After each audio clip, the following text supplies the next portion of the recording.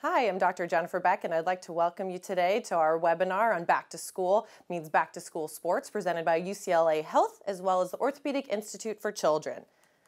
I am Dr. Jennifer Beck. I'm the Associate Director for the Center of Sports Medicine at the Orthopaedic Institute for Children. I'm also an Assistant Professor at UCLA David Geffen School of Medicine in the Department of Orthopedic Surgery. I'll have this email address up later on as well, but this is an important email address to write down. oicsportsmedicine@mednet.ucla.edu is a place you can go for follow-up questions after this talk. Additionally, during this talk, I want to make sure and encourage to have questions posed on Twitter using the hashtag UCLAMDChat, or also you can comment on our Facebook page. This is live and interactive, and at the end of this webinar, I will be taking questions. So if you have questions that come up during this talk, please feel free to post them either on Twitter or Facebook, and we'll get to them at the end of this talk. So I have no disclosures for this talk. Our goals for today are really twofold. We're going to go through some tips and tricks for returning our athletes safely to team and school sports. We're going to focus a bit on the fall sports, which include football, cheerleading, volleyball, cross country, tennis, golf, and water polo. Although I'm not going to go specifically sport by sport, because that could be a half-an-hour talk in each of them, this talk was really designed thinking about these sports and what we can do to help keep our athletes safe. We're going to go through two different sides of injuries. We're going to go through medical and safety concerns and those type of medical injuries, and then we're going to go through just a top quick list of knee injuries that young athletes commonly get, since that is the most common injury I see in my office. The common health and medical concerns we're going to go through are heat illness and heat and dehydration. Going to go just briefly through concussions, talk about sudden cardiac death or sudden cardiac arrest, and then just really try and emphasize the importance of rest and recovery in our young athletes. On the knee side of things and the musculoskeletal injuries, we're going to go through some acute injuries and what to do and when to seek help. We're going to go through some chronic injuries, and then also what's with these popping knees. That's a common question that I get in my office, is what popping knees should really be seen by a medical provider and what other ones can really be ignored. So we're just going to start talking about these health and medical concerns. And as you've probably gone through already with your young athletes, is this concept of participation clearance for getting back. There's really three key parts to this. The first one's the annual physical exam. Then you should have some concussion information or notification sheet. Then you should also have an info sheet on this sudden cardiac arrest. There's also some other important information as insurance and emergency contact information. But those three pieces of information, I really implore you to take seriously, read over them, and not just think, oh, I just have to get a doctor's note for a clearance. There actually is some important keys to this that I want to make sure and address. So a couple important things that I want to make sure that you know of about that are CIF regulations and rules. We're going to go through a couple of them. So practice allowance is a really important thing. We know that right now youth athletes are going through a lot of overtraining, which is learning to a lot of burnout as well as overuse injuries. So CIF has actually come up with some rules about how much athletes are allowed to practice. They really should limit it to about 18 hours per week. They really should do no more than 4 hours per day. And we know these infamous double-day football practices that they have, those really should be limited and not held on consecutive days. Athletes, if they are doing double-day practices, should have at least 3 hours of rest between those practices. And the only exception really to this rule is golf, just given the long duration of 18 holes of play. I think this is really important to take notice of, is that your athletes are going to be participating this much in their school sports, and really as parents and coaches should monitor what they're doing outside of this to make sure that they're not overtraining and really burning themselves out. When it comes to a couple sport-specific things, CIF does have one rule in regards to what kind of medical attendant they need. And it's really that schools or districts are encouraged to provide an athletic trainer or some sort of medical personnel at every inter-school scrimmage or game. This is really only an encouragement. It's not a request or a requirement, and it's only for football. We do know that football has one of the highest rate of injuries as well as catastrophic head and neck injuries. So I think it's important as coaches and staffs to really encourage your schools to take this seriously and try and make sure there is some sort of medical staff that's there at scrimmages in games that can help take care of your athletes. Something that's also very important that comes up in the realm of tennis that actually came up from USTA was the concept that athletes must warm up before play.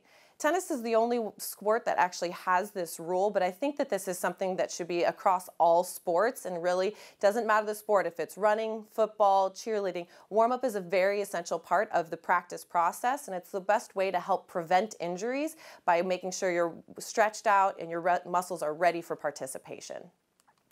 So what are the coaches expected to know? If you're one of the parents out there and you're not sure, these are really the only rules and requirements that CIF has for coaches. The first one is that they understand some sort of sport physiology. They need to know about fitness in sport, some side effects of steroids, some nutrition, just some general guidance type information, very basic. They're expected to know CPR and first aid, and then they're expected to know the signs and symptoms of concussions and sudden cardiac arrest. I do want to take a moment just to comment that CPR has changed in the last couple years, and the ABCs that used to be that everyone was familiar with has actually changed recently to CAB. So compressions are now the most important part of this. Airway is second, breathing is then third. So if you haven't brushed up on your first aid skills recently and you're taking care of young athletes, make sure and go seek out your local Red Cross or first aid so that you can get updated. So equipment and surface at the beginning of any school year is something that's really important to take seriously from both coaches, parents, and athletes. And that's something that they potentially could have been neglected, sitting inside a storage container all summer long, no one's really paid attention to. Maybe they haven't looked at them since last season, but that's something at the beginning of every season and every school year you really should look into. And that's everything from helmets and pads, how old are they, what condition are they in, do you have proper sizes, mouth guards and importance of mouth guards for protecting oral dentition, and then take a look at the fields and surfaces or pools that you're in, especially in the drought conditions we have. Any athletes that are taking part in sports that are on grassy type surfaces, really that field is something that should be taken care of to help prevent injuries. So heat illness is something that we have a little bit of an issue with here in Southern California, especially if you're out towards the eastern part and the more deserts, something that a lot of other states down in the south. This is something that athletes die of every single year and is completely preventable. I do want to make sure that you understand there's really two forms of heat illness. One is heat exhaustion, that's the more minor form. And that's when the athlete still is sweaty, they may have a little bit of clammy type skin, they may have some mild symptoms such as headaches, some confusion, some personality changes, maybe they have an upset stomach, some nausea and vomiting, but overall athletes are typically able to still play through this, so you have to really be cognizant and watch out for these symptoms in your athletes. Heat stroke is when your body temperature has gotten so high that you actually no longer perspire. That's when the hot, dry skin comes in. So if you see your athlete and you're checking out your athletes and you say, oh, they can't be overheated, they're not even sweating, well, at that point, it's almost too late, and that is a medical emergency. And fevers are associated with this, confusion, fainting, seizures, cardiac arrest. This can be a very devastating complication, and this is where we lose athletes every year. If you are in one of those locations that heat stroke and heat exhaustion are a potential complication, or if you know that there's going to be a big heat streak coming up in your neighborhood, make sure that your coaches, athletic trainers in your schools have ice baths on hand, and that's the fastest way in order to take care of these conditions, is sudden submersion in an ice bath. What are some other things that you can do to prevent heat illness? The most important thing is adequate hydration. As a parent, you really need to make sure your athlete is arriving to their sport well hydrated, that they haven't been out playing in the heat all day, they haven't, or they've been having just some energy drinks of some sort. You want to make sure they arrive well hydrated. You also want to make sure your athletes have access to chilled water or sports drinks so that they can have some electrolyte replenishment. You want to make sure that as a coaching or the medical side of things that your athletes have frequent breaks, and everyone needs to encourage these athletes to drink every time they have a break. If it's a sip or two, it doesn't really matter. Make sure and encourage them to constantly hydrate because the athletes don't realize how much liquid they're actually losing through their perspiration. In very extreme situations, hydration status can actually be monitored, and the way that we do that is by having weigh-ins. So athletes come in at the beginning of practice, have to weigh in, and then weigh out at the end of practice. Depending on how much body volume and body mass they've lost, determines how much they really may need to rehydrate. The general rule is for each kilogram, or about 2.2 pounds, the athlete needs to replenish 16 ounces of fluid. After, if you're a parent, you need to make sure that your athlete continues to drink until they really have a clear fluid stream for their urination. And I would encourage you to make sure if it's really hot out there, they're doing double day practices, that they keep drinking water or some sort of electrolyte replenishment sports drink until they are urinating frequently and it's also a clear color. If it's dark yellow color, that means that they're dehydrated and they're not properly taking in enough fluids. Also important for coaches is the gradual nature of their practices. If it is hot outside, make sure they start in just thin clothes and they're not starting right away with pads. Make sure the duration and the heat is limited in the beginning, and then you finally build up to having more and more heat. Some basic additional prevention measures are make sure that you have medical coverage, so if there are any concerns for athletes, they can take care of it. You want to make sure your athletes are dressed in light synthetic clothing that's light colored, and there's also lots of new technology about water wicking away to help keep the skin temperature dry and also cool. You want to make sure that your athletes are avoiding those caffeinated stimulant-type drinks because those are things that can help increase their heart rate and increase their perspiration and dehydration. If it is going to be a big heat streak, you want to make sure you may need to alter plans and you may need to change it to a morning practice instead of an afternoon practice, and that's really up to the coach and the athletic director's discretion. Making sure that you have rest breaks, and when you're taking those rest breaks that you're hydrating, encouraging your athletes to hydrate. And then also, if you are wearing helmets and pads, that you take those off during the rest breaks so that way you give your body a moment to cool down. So we're just going to touch on briefly some sudden cardiac arrest. Really the important things to know is that it can be preventable if identified risk factors are found as part of that pre-participation physical. That's really the screening tool we use now to see if any child needs any further workup. So take that pre-participation physical very seriously. Really the rules that we have now is that if there's any athlete that's found who's passed out or fainted or we're not sure what's happened, they need to be immediately removed from that practice or that event, and they can't return that same day. They need to then have some sort of medical evaluation in order to find out what happened to them. Was this from a cardiac etiology or what exactly happened from this? This machine that's right here that's posted in this picture is what's an AED, which is a defibrillator that all schools should have these days. Depending on the size of your athlete and the size of their chest, there are pediatric sized pads. So if you are a coach of younger students and younger athletes, I would make sure that you have the right size pads and that you have proper pads that are working. That's something that should definitely be checked at the beginning of every season. Concussion protocol is also something everyone should know. Similar to the sudden cardiac arrest events, this is if someone is suspected of a concussion during a practice, they need to be immediately removed and they can't return that same day. That's actually a state law, and most states have this law now. So if there's any suspicion of concussion, they need to be immediately removed and can't return that same day. Most schools are requiring some sort of medical clearance to return to sport, and so I would have you seek out sports medicine physicians that are trained in concussion management and diagnosis so that you can properly have your child taken care of. If they are diagnosed with a concussion, it's important to remember it's up to 7-day type process even to get them back into activities, and there's very gradual steps that we go through to get our athletes safely back through to play. One important thing that we're just starting to learn more and more about is how do we prevent concussions? We really are learning about the long-term effects of concussions, so how do we prevent kids from getting these? There's a lot of myths out there about helmets and pads and mouth guards, and the research has shown that really helmets and mouth guards and pads don't do anything in regards to concussions. Concussion is actually a spinning type motion. It's not a direct hit to the head. So these mouth guards and pads really aren't able to protect from that spinning motion that causes concussions. The couple things that we do know that are important are learning proper technique, especially when it comes to football, that you don't want to lead with the top of your head. That's one thing that's been shown to reduce the amount of head and neck injuries.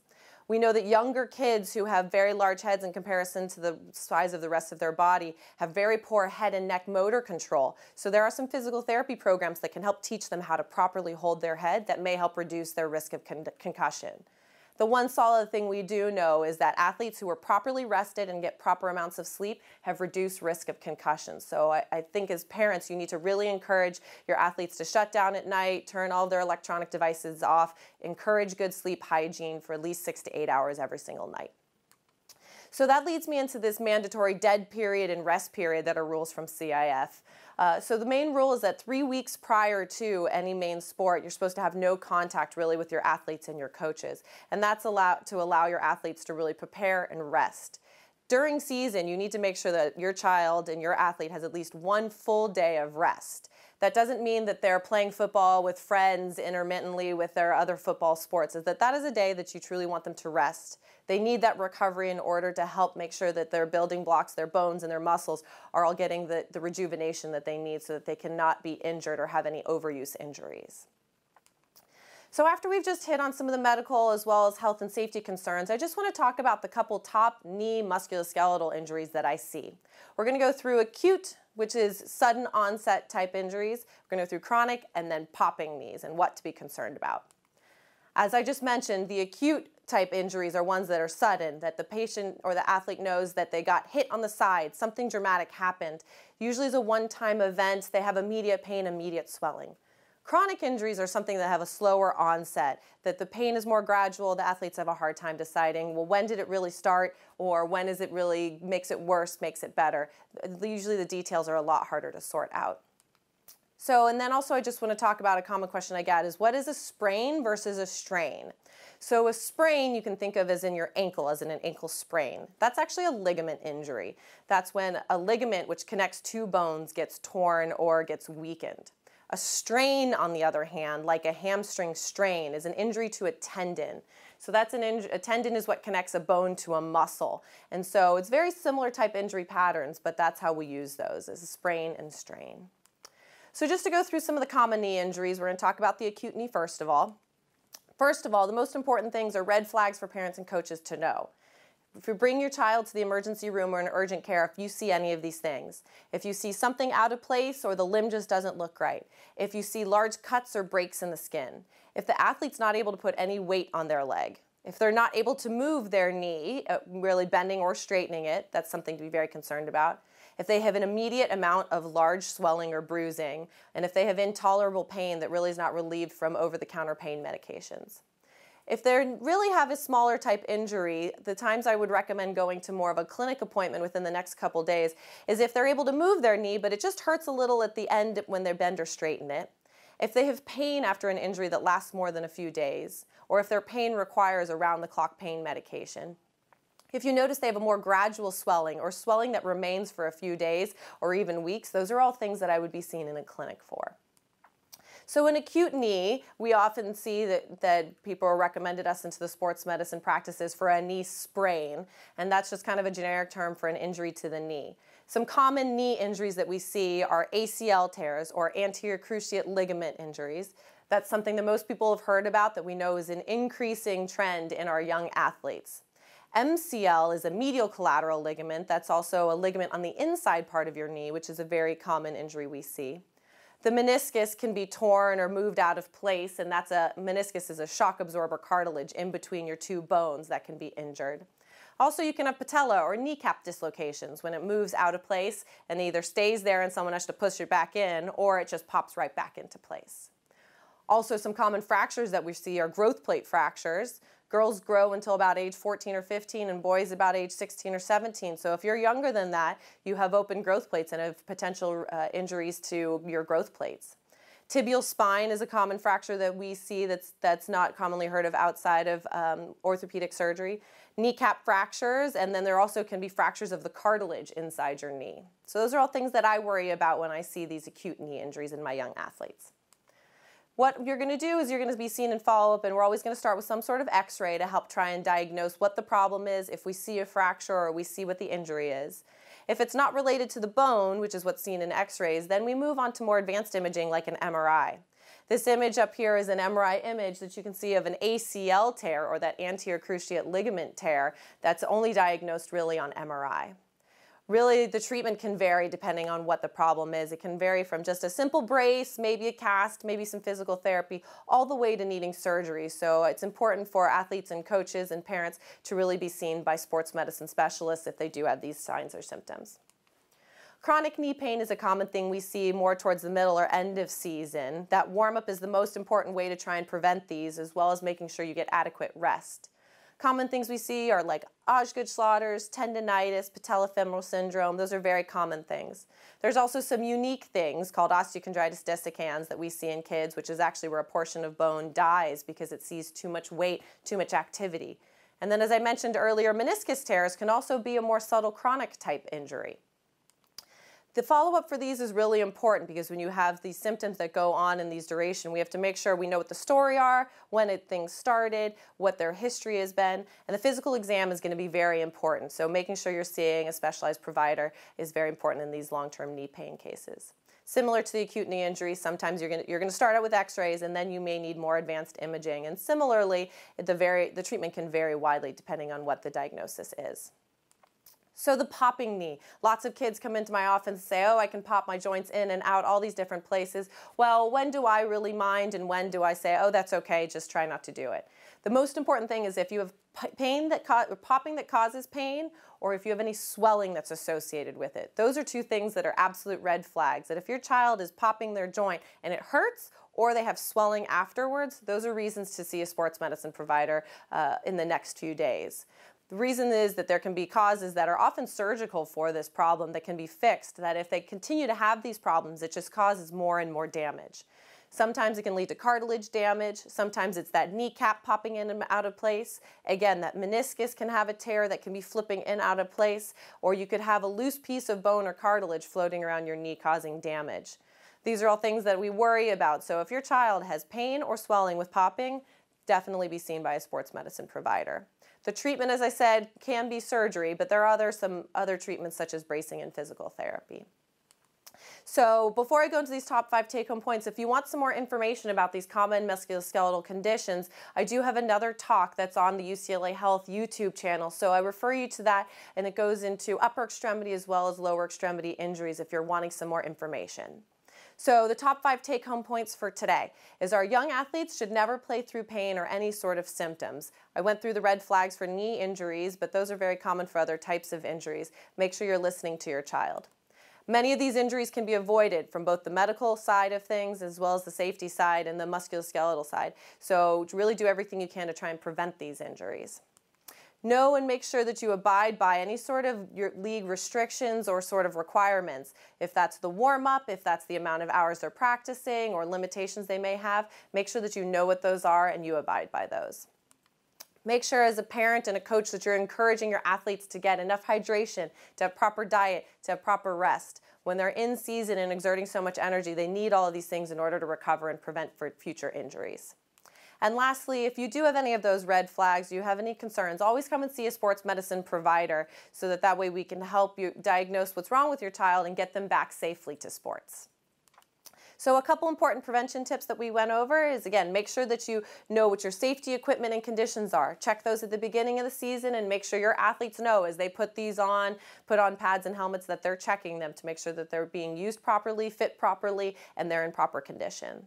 Make sure, especially for football, that you know proper techniques. That's a great way that you can prevent injuries is if you have proper coaching and proper techniques.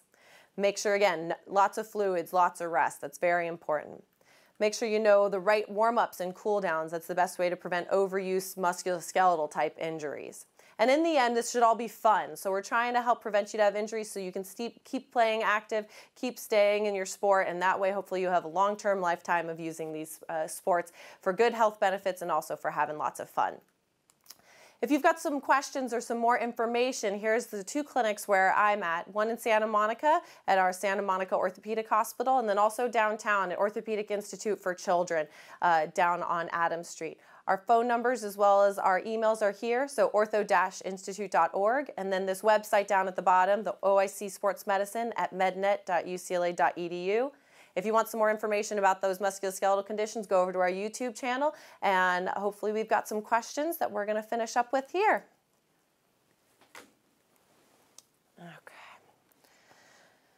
So a couple important questions. So first of all, if you're a parent, coming from one of the parents, if you come home and you think your child has a concussion, but the coaches or no one noticed it, what do you think you should do?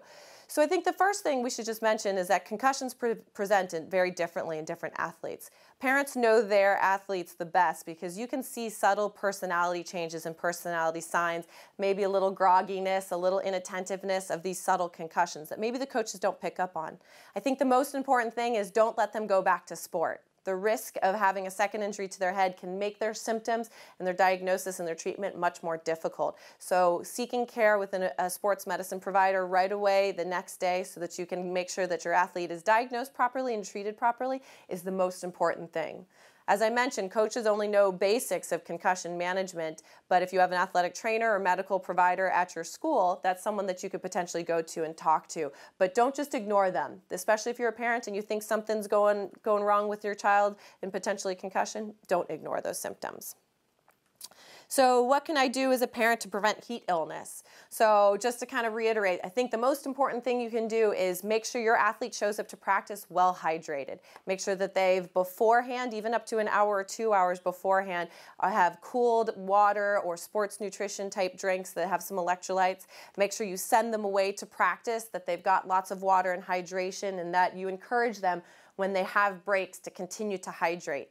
Also pay attention to the clothes they're wearing, especially with our teenagers. You want to make sure that they're wearing light clothes and they're not showing up to practice in fleece and heavy sweatpants, because the clothing can make a big difference. So make sure you pay attention to what they're wearing as they're going into practice.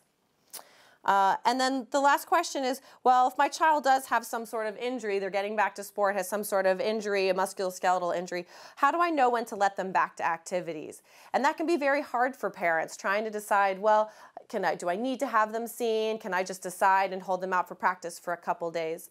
Really, my tips for that would be, if your child has pain for more than a couple days or swelling for more than a couple days, I would have them seen by a sports medicine provider. Kids, we know, run and fall down and can get some bruises, and if they have aches or pains for just a day or so, maybe that's something that you can let them back and see how they do. But if they're continuing to have pain, continuing to have limping, or you think that their swelling really hasn't gone down in a few days, I would have them seen before returning to play. We want to make sure that they're safe to return to play, but if there's ways that we can help prevent this injury from happening again, that's what sports medicine providers will be able to do for them. So I want to thank everybody for paying attention to our webinar today. Again, it's going to be on our Twitter using the hashtag UCLAMDChat, or also on our Facebook. It'll be going up onto our YouTube channel as well, so look out for that, and thank you very much.